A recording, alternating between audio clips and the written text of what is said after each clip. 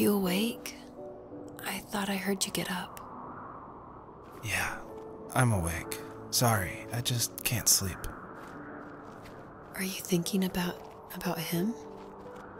Yeah, a bit. You should get back to sleep, my love. I'm fine. No, it's okay. What else is on your mind? I don't know. It seems weird, but I had one of the most vivid dreams of my life. I saw a fox on a snowy mountain, just looking confused and worried. Those eyes. I can't get those eyes out of my head. She was running in the windy snow, looking for something. Do you think it has to do with you and what's been going on? I don't know. It was just a dream, Rachel. They're not meant to make sense. A lot's happened the past couple days, that's all. Well, if you're not going to sleep anyway, you should tell me. I want to hear. All right.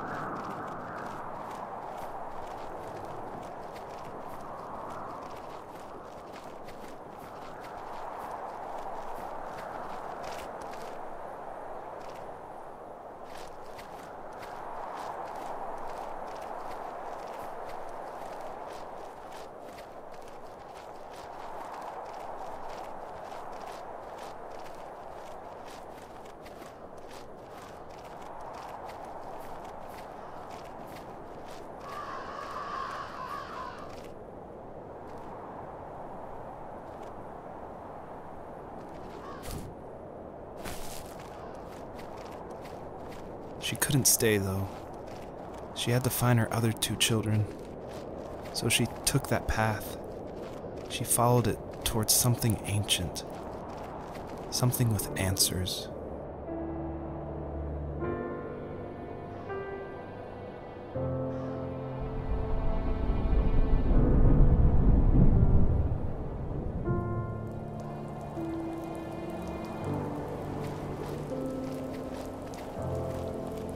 The fox looked high and low, searching for any sign of her cubs.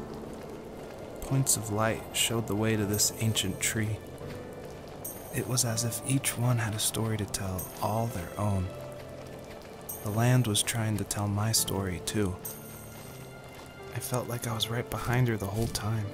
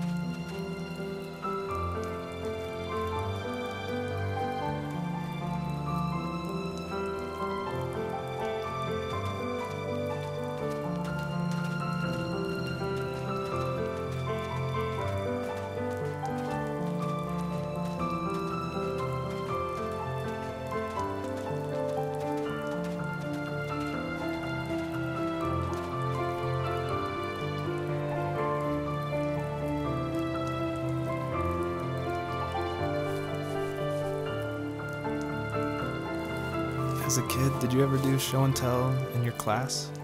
Yeah, I think I only did it once, when I was in the 4th grade. You know how my life was around then. I wanted to show my class what helped pass the time and distracted me, so I brought a dozen paper cranes I had made. I think I told everyone how badly I wanted to be a bird and fly, embarrassingly enough. Don't be embarrassed. Every kid wants to fly.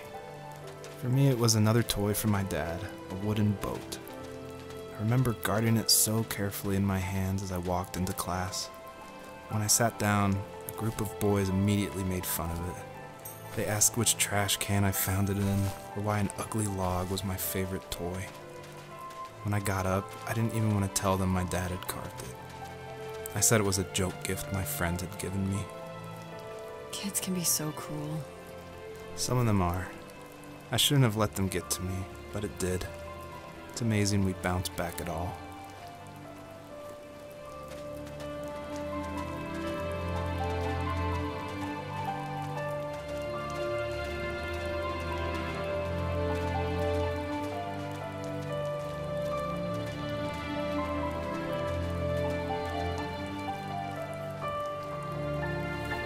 Do you remember what my dad did for a living?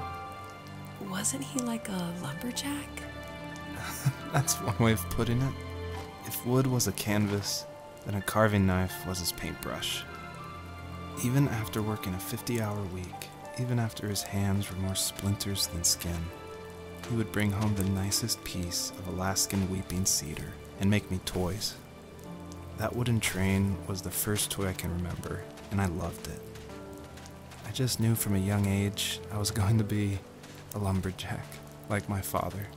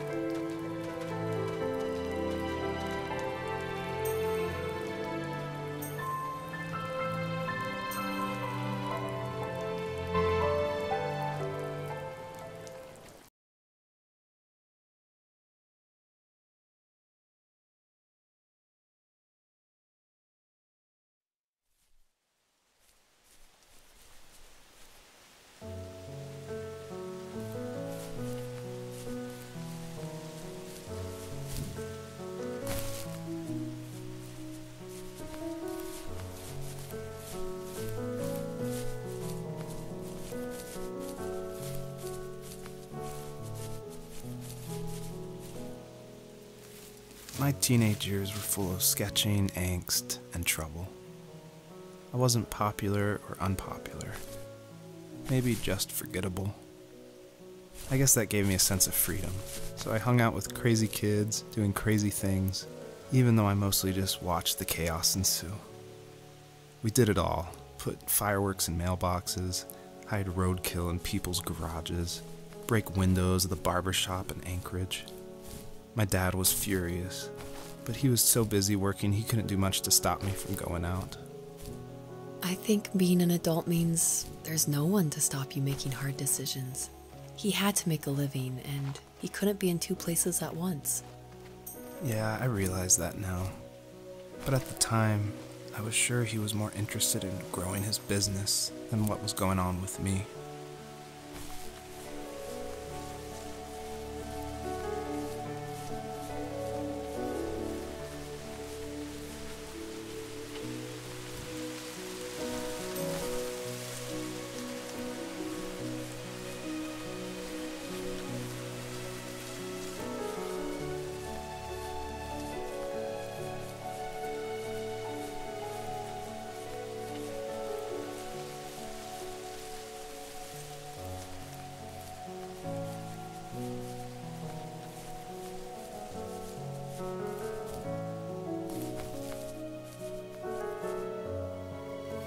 He was working another late night, and my friends were over, saying how bored they were and how they had come all the way out to my house for nothing. One of them mentioned how that old, ugly beyond belief truck was still in the garage, and how we should take it for a spin. I was only 15, so I kind of fought it for a while. The next thing I knew, we were careening around the mountain path, rocks spitting onto the sides of the cliff, while my dad's cringeworthy bluegrass blared out the speakers.